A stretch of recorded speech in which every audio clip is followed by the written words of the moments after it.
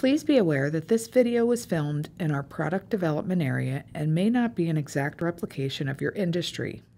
You should ensure when carrying out any part of the instructional video that you follow your country, state, and local safety requirements and codes. In this video, we are going to show you how to change the screen in a vibratory separator machine. You will need to replace a screen if it has become completely clogged with product or blinded.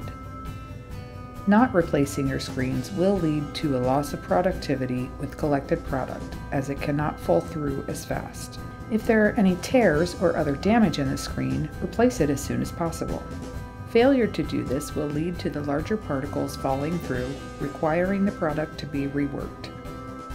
When replacing a screen, you must first unlatch and remove the quick release latch.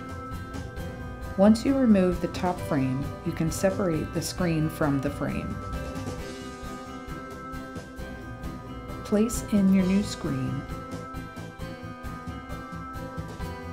and place your frame back on top.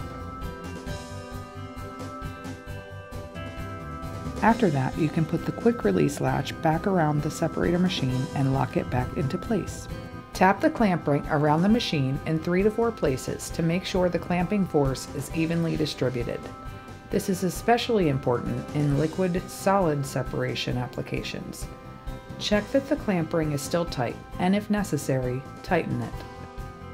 To keep your productivity levels high, it is very important that you keep an eye on your separator screens and replace them when necessary.